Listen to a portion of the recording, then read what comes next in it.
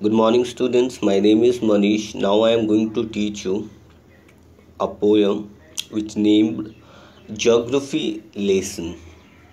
ठीक है, जो आज हम कवर करने वाले हैं जिस पोयम को, जिसका नाम है ज्योग्राफी लेसन, और इसके जो पोएट हैं जिनका नाम है जुल्फ़िकार घोष। तो और यहाँ पे देखेंगे कि ये पोएट जो है जुल्फ़िकार घोष, ये क्या कहना चाहते हैं अपने इस पोइट्री के थ्रू, अपने पोएम के थ्रू क्या मैसेज देना चाहते हैं। तो सबसे थोड़ा पहले मैं ब्रीफ बता दूं पोएट के बारे में, ये कौन है और इन्होंने ये जो इतना अच्छा पोइट्री की है, इसमें पोएम लिखा है, तो है क्या ये चीज़, इसके बारे में थोड़ा बात कर लेते हैं। तो सबसे पहले हम पोएट के बारे में जानते हैं। इनका नाम है जुल्फ़िकार घोष। ये सियालकोट में इनका जो जन्म हुआ था 13 मार्च 1935 को सियालकोट में। पहले इंडिया में ही था बिफोर इंडिपेंडेंस, बाद में वो पाकिस्तान में चला गया। ठीक है, तो अभी प्रेजेंटली वो पाकिस्तान में आता है जिस जगह का नाम है सियालकोट।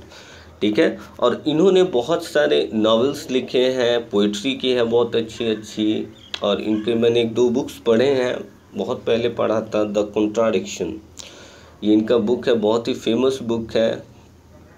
मैं भी रेकमेंड करूँगा कि आप लोग वो बुक ज़रूर पढ़ें।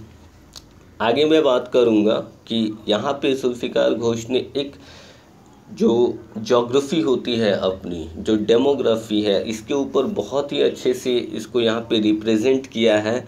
और ये कभी भी मैं एक चीज़ हमेशा बोलते आया हूँ, पोइट्री जो होती है, जो भी पोएम लिखते हैं, जो भी पोएट होते हैं, जो पोएम लिखते हैं, उनका ये पर्सनल एक्सपीरियंस रहता है।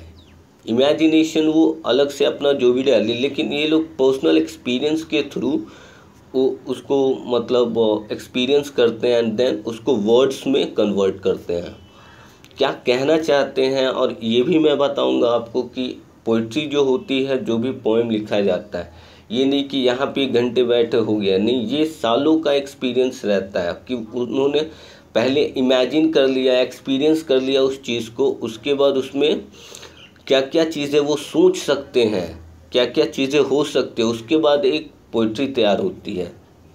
ठीक है, तो आज हम इसी के ऊपर डिस्कस करेंगे।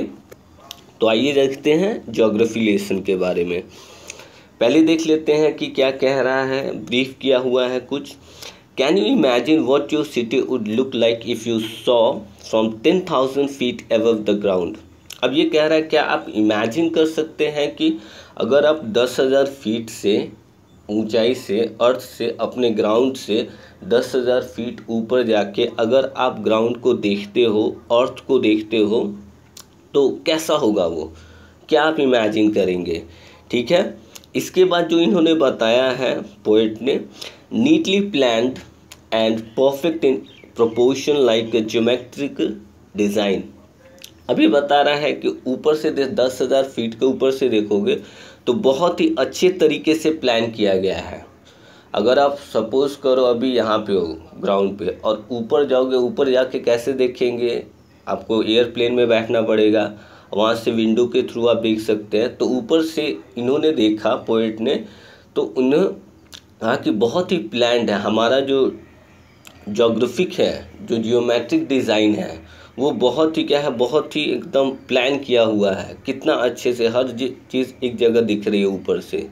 ठीक है, इसके बाद कह रहा है, it will strike you as something very different from what it actually is while you are in the thick of it.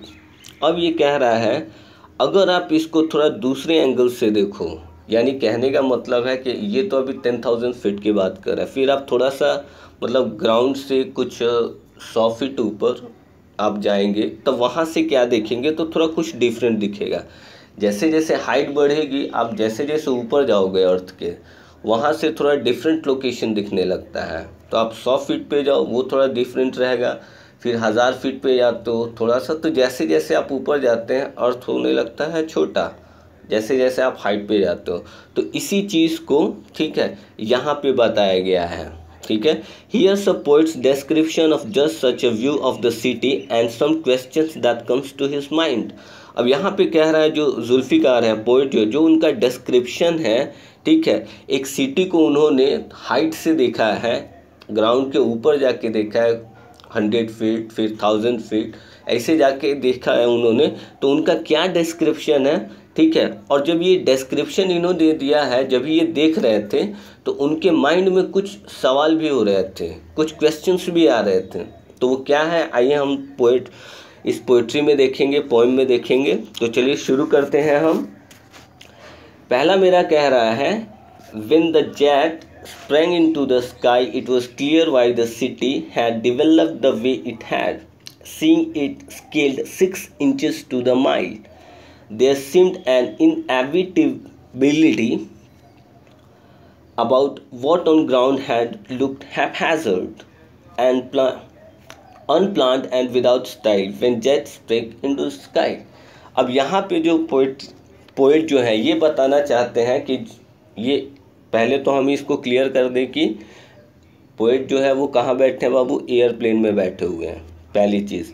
और ये क्या है कि सिटी को, ठीक है, कहाँ से देखा इन्होंने, 6 इंचेस टू माइल, यानी कुछ 100 फीट के आसपास वो ऊपर गए, जब भी ग्राउंड से, अर्थ से जब भी वो 100 ऊपर 100 फीट की मतलब हाइट पे गए, ठीक है, ऊपर गए, तब वहाँ से उन्होंने सिटी को देखा, ठीक है। और वहाँ से उन्होंने सिटी को देखा जब भी, तब उन्हें ऐसा लगा कि मतलब ये जो हमारा सिटी है, ठीक है, अभी हम नीचे हैं खड़े ग्राउंड पे, तो हम उतना कुछ चीज़ें क्लियर नहीं हो पाते, लेकिन जब भी हम हाइट पे जाते हैं, कुछ 100 फीट की हाइट पे जाते हैं हम, और ऊपर से चीज़ों को देखते हैं, तो यहाँ पे पोएट ने जो देखा है, क्या एक्सपीरियंस किया, वो बताते हैं कि ये जो सिटी है, जो शहर को ये देख रहे हैं, वो काफ़ी अनप्लैन्ड है, ठीक है, इसमें कोई दो राय नहीं हो सकता है।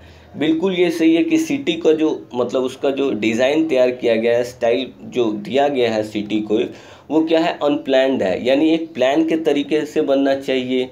एनवायरनमेंट का भी ख्याल रखना होता है, प्लस ये भी चीज़ें, बिल्डिंग्स पे बिल्डिंग्स बनाई जा रही हैं, तो इस चीज़ को देख के उन्होंने ये चीज़ बताया है, ठीक है। और ये कब से, ये जो हाइट पे जाके देखते हैं, अभी सपोज करो अगर आपने एयरप्लेन में देखा है, बैठे हैं आप, तो आप जब भी हाइट पे जाते हो, जब भी ये एयरपोर्ट से थोड़ा सा ऊपर जाता है, तो आप नीचे देखना विंडो से, तो आपको थोड़ा दूसरा 100 फीट पे जाएगा, तो दूसरा चीज़ें दिखेंगी। तो इन अ सेम मैनर पोएट ने भी 100 फीट की दूरी हाइट पे जब ये इनका एयरप्लेन गया है, तो वहाँ से इन्होंने जो चीज़ें देखा है सिटी के बारे में, कि कितना अनप्लैन्ड तरीके से सिटी को आज के टाइम में बनाया गया है, लोगों ने अपने फैसिलिटीज़ के लिए, ठीक है, इन सारी चीज़ों को क्या किया है कि बहुत ही अनप्लान कर दिया है, अपने फैसले सुविधाओं के लिए। घर मतलब बिल्डिंग्स बहुत हाई बन रहे हैं, इन्वायरमेंट बहुत ज़्यादा पॉल्यूट हो रहा है, बहुत सारा चीज़ कैसे बनना चाहिए था, इस चीज़ को थोड़ा सा भी लोगों ने नहीं सोचा है, ठीक है। आगे बढ़ते हैं, और यहाँ पे जो हमारा फर्स्ट स्टैंजा है बाबू, इसके बारे में मैं कुछ बात कर लेता हूँ। यहाँ पे कुछ पोएटिक डिवाइस है जिसके बारे में मैं आपसे बात करना चाहूँगा। तो फर्स्ट स्टैंजा में हम पहले देखते हैं कि राइम स्कीम क्या क्या है इसमें, ठीक है। राइम स्कीम देखेंगे कि यहाँ पे पहला आ रहा है हमारा ABCD, ठीक है, यहाँ देखिएगा आप, फुल स्टॉप लग गया ABCD, फिर उसके बाद ये शुरू हुआ है, तो इसके बाद भी आया है ABCD। अब ये कैसे होता है राइम स्कीम, मैं आपको बता देता हूँ। ये स्काई है, ठीक है, स्काई के बाद वो सिटी है, ठीक है, ये राइम स्कीम बना है। राइम स्कीम एक्चुअली क्या होता है, एक रिदम होता है। आप लोग म्यूज़िक सुनते हैं ना, तो म्यूज़िक में भी उसमें एक राइम स्कीम होता है, जिसमें आपका वाई लग गया यहाँ पे, तो यहाँ पे देखो स्काई से सिटी हो गया, ठीक है, फिर यहाँ पे इनवैटिबिलिटी आ गया यहाँ पे, ठीक है, फिर स्टाइल आ गया, स्काई हो गया, तो ये राइम स्कीम बनता है। एक आप कह सकते हैं मेलोडी वे में होता है, वो राइम वे में होता है। तो इसका जो राइम स्कीम बना है वो ABCD और ABCD, ठीक है। अब इसमें एक चीज़ मैं बताना चाहूँगा, यहाँ पे जो पोएट है, ठीक है, जुल्फ़िकार घोष जो है, ये एरोप्लेन में बैठ के विंडो सीट से ये सारा चीज़ सिटी को देख रहा है, और कुछ लो हाइट पे ही देख रहे हैं। लो हाइट कहने का मतलब है 6 इंचेस 2 माइल, यानी 100 फीट होगा, मुश्किल से 100 फीट होगा, 100 सवा 100 फीट होगा। वहाँ से ये सिटी को देखे, और वहाँ से सिटी को देखने के बाद इन्होंने बताया है कि सिटी जो है क्या है, पूरा का पूरा क्या है, अनप्लैन्ड है। लोगों ने अपने फैसिलिटीज़ के लिए हर चीज़ को, इन्वायरमेंट का ख्याल नहीं रखा, बहुत सारी चीज़ें ठीक है, उसको अर्बनाइजेशन करने के लिए, शहरीकरण करने के लिए उसको क्या किया है, पूरा अनप्लान्ड कर दिया है। ठीक है, आगे आते हैं हम अपने सेकेंड स्टैंजा में। When the jet reach 10,000 feet, it was clear why the country had cities where the rivers ran and why the valleys are populated. The logic of geography that land and water attracted man was clearly delineated when the jet reached 10,000 feet. अब यहाँ पे एक चीज़ समझेंगे।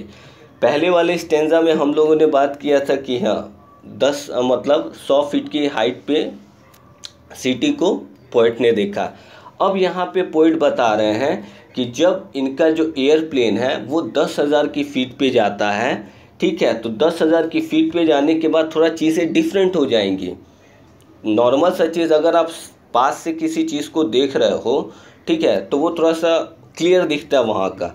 जैसे जैसे आप ऊपर आते हैं तो पूरा उसका स्ट्रक्चर बदल जाता है। ठीक है, इन सेम मैनर तो यहाँ पे पोएट ने बताया है कि जब वो 10,000 की फीट पे जाते हैं तो वहाँ पे उनको क्या दिखता है, अब वहाँ पे उनको it was clear why the country had cities where the reverse run. अब यहाँ पे बता रहे हैं पोएट कि ये जो कंट्री है, लोग वहाँ पे सिटीज़ क्यों बनाया गया है, लोग वहाँ पे जाके बसे क्यों हैं, जहाँ से नदियाँ गुजर रही हैं। इस पे ध्यान दीजिएगा, इसको मैं अच्छे से एक्सप्लेन करूँगा। ठीक है, and the valleys are populated, और वैली जो है जहाँ पे लोग हैं वो बहुत मतलब बहुत बड़ी संख्या में लोग वहाँ रह रहे हैं, काफ़ी ओवर पॉपुलेटेड है, जहाँ से नदियाँ गुजर रही हैं। ठीक है, इसके बाद कह रहा है द लॉजिक ऑफ ज्योग्राफी, यानी जो हम देखेंगे कि जो हमारा भूगोल है, जो ज्योग्राफी है, उसका लॉजिक, उसका कुछ तर्क है यहाँ पे, उसका कुछ यहाँ पे लॉजिक है कि क्यों जहाँ से नदी बह रही है वहाँ पे लोग क्यों बसे हुए हैं, इसके पीछे क्या है, लॉजिक है। क्या लॉजिक है बाबू? At that land and water attracted man was clearly delineated when the jet reach 10,000। अब यहाँ पे ये आपको समझना पड़ेगा कि ये लोगों को आकर्षित क्यों किया, जहाँ पे पानी रहता है, ठीक है, वहाँ पे मतलब लोग क्यों बसे। आपको सिंपल से एक मैं एग्जांपल दूंगा, आप लोगों ने 5-6 में पढ़ा होगा ज्योग्राफी में, जो आपका हड़प्पा संस्कृति था, मोहनजोदाड़ो था, तो वहाँ पे जितनी भी सिटीज़ थी सब नदियों के किनारे थी। क्यों थी? क्योंकि उनको एग्रीकल्चर के लिए पानी मिलता था, इरिगेशन के लिए ड्रिंकिंग वाटर मिलता था, प्लस ट्रांसपोर्टेशन भी उसी बेस पे होता था, तो ये रीज़न यहाँ पे पोएट ने बताया है कि जहाँ पे लोग रह रहे हैं, ठीक है, वहाँ से नदियाँ गुजर रही हैं, और इतना अच्छा नेचर का चीज़ ये दिया हुआ है। ठीक है, और ये कब इनको पता चला, जब ये 10,000 की हाइट पे गए एयरप्लेन से, वहाँ से देखा तो इन्हें क्या देखा, सिटीज़ वहाँ ऊपर से देखा, ऊपर से मतलब नदी वगैरह दिख रही थी, पानी दिख रहा था, तो उन्होंने यही सोचा कि वहाँ पे लोग भी इतने बसे हुए हैं, क्या रीज़न है। तो यहाँ पे ये मैसेज देना चाहते हैं पोएट कि मतलब लोग ऐसे हैं कि मतलब जहाँ पे नदियाँ हैं वहाँ पे लोगों ने अपना एक शहर बसाया है, चाहे रहते हैं वहाँ पे, तो ये उसका कुछ ना कुछ एक फैसिनेशन का, अट्रैक्शन का एक कारण यहाँ पे बताया गया है किस पोएट के थ्रू। आगे हम देखेंगे। फिर एक चीज़ मैं क्लियर कर देता हूँ इसमें, पहले वाले स्टेंजा में पोएट ने बताया था कि सिटी जो है अनप्लैन्ड है, पहली बात, क्योंकि बहुत सारा डिफॉरेस्टेशन हो रहा है आज के टाइम में, ठीक है, उस पर इन्वायरमेंट पे असर पड़ रहा है, लोगों ने अपने फैसिलिटीज़ के लिए ये चीज़ यहाँ पे पहले वाला लाइन जो है पूरा कॉन्ट्रास्ट कर रहे हैं। फिर दूसरे वाले लाइन में बता रहे हैं जब वो 10,000 फीट पे गए तो इनको एक नेचर का सबसे बड़ा जो बून बोलते हैं, यहाँ पे उन्होंने इसको रिप्रेजेंट किया है कि वहाँ पे जहाँ वैली है वहाँ पे लोग रहते हैं, उसके बगल से नदियाँ गुजर रही है, तो लोगों ने क्यों वहीं पे चुना, तो इसका मैंने रीज़न बताया कि वहाँ पे एग्रीकल्चर होता है, उनका इरिगेशन है, प्लस ट्रांसपोर्टेशन भी चलता है। ठीक है, बहुत सारा आज भी आप देखेंगे एक दूसरे से दूसरे देशों का जो कनेक्टिविटी है ज़्यादातर आप देखेंगे वो सी लेवल से है, समुद्र के रास्ते, पानी के रास्ते ज़्यादातर है पूरे वर्ल्ड में। तो यही यहाँ पे उन्होंने, अब वहाँ से आप देखेंगे बहुत सारी नदियाँ जो होती हैं, अगर हम बात करें ज्योग्राफी की तो उसमें लॉजिक ये रहता है, हमारे कंट्री में जो इरिगेशन का, पूरे वर्ल्ड में, अपनी कंट्री में नहीं पूरे वर्ल्ड में जो मतलब खेतों के लिए पानी चाहिए होता है, उसका 90% पानी हमें नदियों से मिलता है। वो अपने यहाँ ही नहीं पूरे वर्ल्ड में है। ठीक है, तो यहाँ पे यही मतलब पोएट ने, जुल्फ़िकार घोष ने इसी चीज़ को बताया है। तो ये एक पॉजिटिव साइन बताया है। फिर आगे हम बढ़ते हैं। अब इसमें हम देखेंगे कि हमारा जो पोएटिक डिवाइस है बाबू, इसमें हमारा पोएटिक डिवाइस है ABCD और उसके बाद BCDA आ गया है। देखिएगा यहाँ पे जो डैश का बड़ा दिया हुआ है, यहाँ पे ये कॉन्ट्रास्ट कर गया है। ठीक है, इसके लिए बताया, एक्सप्लेनेशन दिया है, ये आप समझेंगे। आगे आते हैं हम। थर्ड स्टेंजा जो है मेरा, जो last stanza, when the jet rose 6 meals high it was clear that the earth was round. ठीक है, and that it had more C then land, but it was difficult to understand that the men on the earth found causes to hate each other, to build wall across cities and to kill. From that height it was not clear why. तो सबसे पहले हम इस चीज़ को समझेंगे। यहाँ पे ये जो हमारा थर्ड एंड लास्ट स्टैंजा है, जहाँ पे पोएट ने बताया है कि जब वो 6 माइल्स हाई थे, यानी 100 की फीट की दूरी पे थे, तब यहाँ पे इन्होंने बिल्कुल क्लियर कर दिया था कि अर्थ जो है हमारा क्या है, राउंड है। ठीक है, इसके बाद इन्होंने बताया है कि that it had more C then land. सही बात है, जब उतने हाइट से आप देखोगे अर्थ को तो आपको ज़्यादातर क्या दिखेगा, वहाँ पे पानी ज़्यादा दिखेगा, लैंड कम। और डेफिनेटली ये रियलिटी भी है कि पृथ्वी पे ज़्यादा पानी है, लैंड कम है। ठीक है, तो इस चीज़ को उन्होंने बताया है। लेकिन फिर इन्होंने यहाँ पे ये बोला है, लेकिन मुझे ये समझ में नहीं आता कि जो लोग पृथ्वी पे रहते हैं, जो लोग लैंड पे, जो अर्थ पे रहते हैं, जो लोग, वो एक दूसरे से इतनी नफ़रत क्यों करते हैं सिटीज़ के बीच में। जब उस हाइट से उन्होंने देखा, ठीक है, जब 100 फीट की 100-125 फीट की हाइट से उन्होंने देखा, तो वहाँ पे देखा, वहाँ पे बहुत सारे वॉल्स बना दिए गए हैं। यानी यहाँ पे वॉल्स कहने का मतलब आप समझेंगे कि दो देशों के बीच में जो ये बॉर्डर्स रहते हैं, वहाँ पे बड़े बड़े वॉल्स बना दिए जाते हैं बॉर्डर्स के किनारे। तो ये बता रहे हैं यहाँ पे कि हाँ, लोग एक दूसरे को क्यों मारने पे मतलब बहुत ही बेचैन है और एक दूसरे को कोई भी चीज़ को कैप्चर करना चाहते हैं, एक दूसरे से इतनी ज़्यादा नफ़रत करते हैं। तो पोएट ने यहाँ पे साफ तौर पे ये बताया है कि हाँ, जब नेचर का एक लॉजिक है, ठीक है, जो उसने दिया है अर्थ के पास जो है, फिर भी लोग यहाँ पे बॉर्डर्स बना रहे हैं, फिर डिफॉरेस्टेशंस भी कर रहे हैं अपनी फैसिलिटीज़ के लिए, एक दूसरे से बहुत ज़्यादा नफ़रत करते हैं, एक दूसरे की जान ले लेते हैं। तो यहाँ पे पोएट ये कहना चाहते हैं कि ये समझ से बाहर है, क्योंकि उस हाइट से मुझे क्या है, इन्होंने ये तो समझ लिया कि हाँ, लोगों ने क्या किया, फर्स्ट स्टैंजा में इन्होंने बताया है, लोगों ने क्या किया है, सिटी को अनप्लान्ड तरीके से डिज़ाइन किया है। ठीक है, क्योंकि बड़े बड़े बिल्डिंग्स बना दिए गए, इन्वायरमेंट रिलेटेड कोई वहाँ पे कुछ ध्यान नहीं रखा गया। ठीक है, जब वो माइल्स पे मतलब 100 फीट की हाइट पे थे। फिर उसके बाद दूसरा स्टेंजे में उन्होंने ये बताया था कि जब 10,000 की दूरी हाइट पे थे वो, तो वहाँ पे एक पॉजिटिव बताया उन्होंने कि लोग मतलब नदियों के किनारे क्यों बसे। तो यहाँ पे एक और लॉजिक निकल के आया कि हाँ, इसका रीज़न ये है, एग्रीकल्चर है, ट्रांसपोर्टेशन है। तो यहाँ पे ये चीज़, फिर उन्होंने जब ये दोनों चीज़ को एक साथ लेके, जो लास्ट और ये थर्ड स्टैंजा है, उन्होंने इसमें ये बताया क्लियरली कि ये अर्थ जो है हमारा राउंड है। दूसरी बात, यहाँ पे पानी ज़्यादा है मतलब लैंड से। ठीक है, फिर लास्ट वाला जो हमारा ये बताते हैं कि ये चीज़ समझ में नहीं आता कि ये सारी चीज़ें होने के बाद भी लोग एक दूसरे से नफ़रत क्यों करते हैं, एक दूसरे को मारते क्यों हैं। तो ये पोएट को समझ से बाहर है कि उस साइड से उनको यही चीज़ समझ में नहीं आया है। तो इसीलिए यहाँ पे लिख दिया है, from that height it was not clear why. ये चीज़ सही में समझ से बाहर है। ठीक है, तो ये जो पोइट्री थी, और इसका जो मैं आपको पोएटिक डिवाइस का बता दूं राइम स्कीम, तो ये आपका ABBBCA चलेगा बाबू। ठीक है, आप देख सकते हैं कैसे ये काम कर रहा है।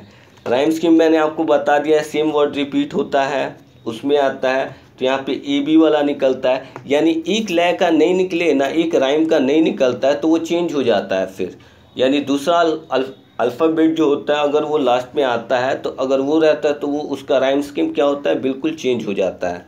तो यहाँ पे मैंने जो लॉजिक यहाँ पे दिया है EBBCA का, बिल्कुल ये फिट है। तो आप लोग को कोई भी, ठीक है, इसमें कोई दिक्कत होगा तो आप लोग पूछ सकते हैं। यहाँ पे मैं कुछ बताना चाहूँगा कि यहाँ पे सेंट्रल थीम है क्या। अब पोएट ने जो चीज़ें बताई हैं इस पोएम के बारे में, अब सेंट्रल थीम क्या है, तो यहाँ पे जो सेंट्रल थीम मैं यही कहूँगा कि पोएट ने ये इस चीज़ को क्या किया है कि पहले देखा है, एक्सपीरियंस किया है, उसके बाद डिस्क्राइब किया है इन सारी चीज़ों को, और ये जब सारी चीज़ों को डिस्क्राइब कर रहे थे तो इनके माइंड में कुछ क्वेश्चंस आ रहे थे। क्या थे क्वेश्चंस? ये सारा चीज़ होने के बाद कि एक जो सिटी है जिसको इस तरीके से अनप्लान तरीके से डिज़ाइन किया गया है, फिर उसके बाद लोग नदियों के किनारे ही क्यों बसे हुए हैं, फिर ये सारी चीज़, और ऊपर से इनको देखने के बाद इनको अर्थ का जो शेप है वो राउंड लगता है, फिर भी लोग यहाँ पे, ये पोएट को समझ में नहीं आता है कि लोग एक दूसरे से नफ़रत क्यों करते हैं, एक दूसरे की जान लेने पे क्यों बने हुए हैं, और हर जगह बॉर्डर बना दिया गया है, हर जगह वॉल्स खड़े कर दिए गए हैं, तो इतनी नफ़रत क्यों है जबकि नेचर ने हमें इतना कुछ दिया है। तो यहाँ पे इनका ये व्यू है जो जुल्फ़िकार घोष ने रखा है। मैं ज़रूर आपको बोलूँगा कि आप इसको पढ़िए, एक्सपीरियंस कीजिए, बहुत ही अच्छा पोएट्री है, ठीक है। तो आज के लिए बस इतना ही। Thank you so much and stay safe, stay secure. Thank you.